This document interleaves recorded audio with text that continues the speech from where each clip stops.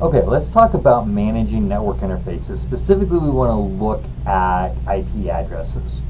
So here's what we're going to do. We're going to issue the command get over here, IP address show.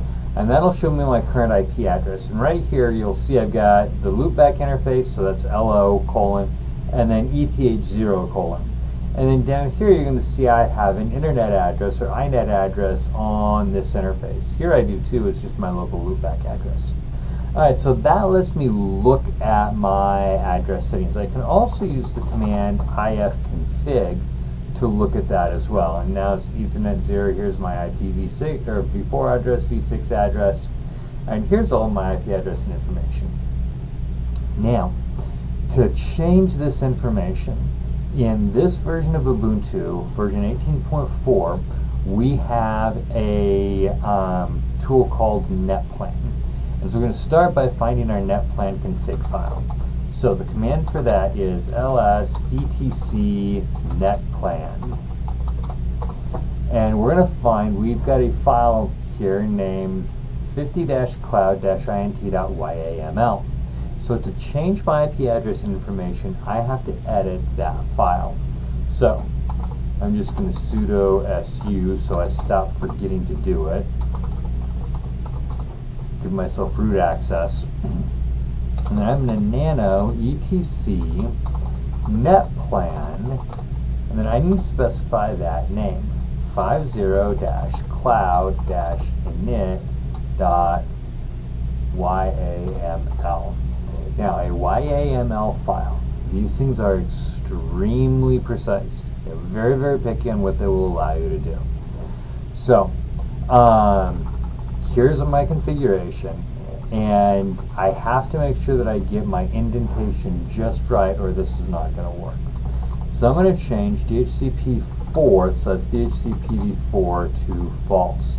I could also do DHCP6 if I wanted to use DHCPv6. Now I can't tab over, it won't take tabs. So I'm going to space over, and I'm going to type addresses, and I'm going to give this thing an address of 10.1.1.4/24. And you use the slash notation, not a regular subnet mask, and that's addresses colon. Alright, so that sets my IP address and my subnet mask. Space over again. I'm going to specify my gateway address. Gateway colon, and I'm going to do 10.1. Whoops, number lock was off. 10.1.1.1. And then space back over, and I'm going to set my name servers. Colon, and then space back over, and this time I'm going to go 2 more spaces underneath it, and I'm going to type addresses colon. Now I can put multiple addresses here. I'll do 10.1.1.2 comma, and let's do one of Google's 8.8.8.8, and then close. Okay, so that sets DHCP is off, gives me an IP address and a subnet mask, a gateway, and a couple of DNS servers. So now I need to save the file, Control O to write out, and then Control X to exit.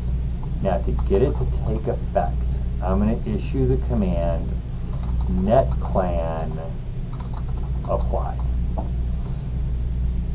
And it doesn't like my gateway error network definition, unknown command gateway, or unknown key gateway. So let's nano / etc. Actually, I'm just going to up arrow this thing. Alright, and it doesn't like our gateway command, so it doesn't like our gateway command because we need to specify the version. It's gateway for v4, so I'm going to change that to gateway 4. That it should take. I just completely missed that. Control O, Control X, and then netplan apply. Okay, that took effect. So I'm going to go ahead and clear my screen, if I can type correctly. And then I am going to do IP address show to show our IP address information, and there is our current addressing information. Okay, now to reset it back to, this is how we set a static address. To reset it back to DHCP, we're going to go back to Netplan, there we go, edit our file, and we're going to change DHCP v4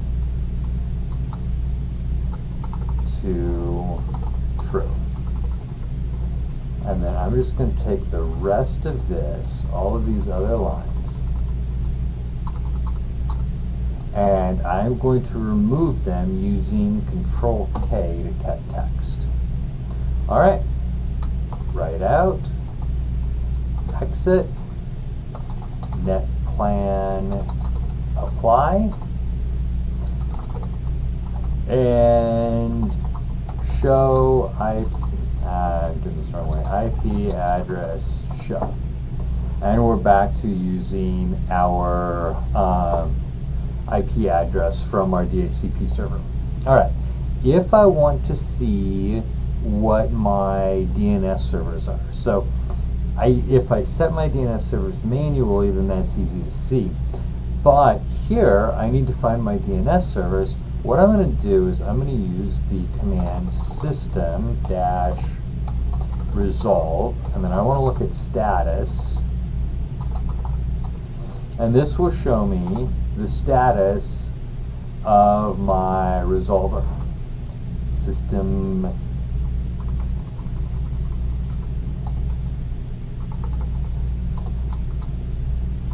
let me get that right. System resolve status.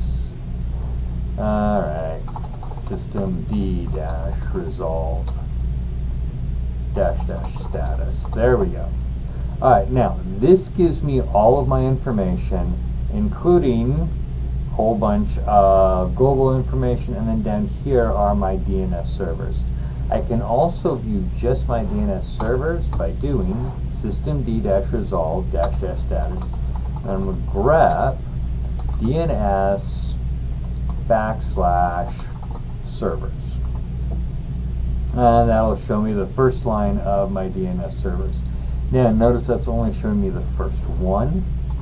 I could do grep DNS, and it's going to show me all my lines with DNS, but again, my DNS servers is only going to show me the first one.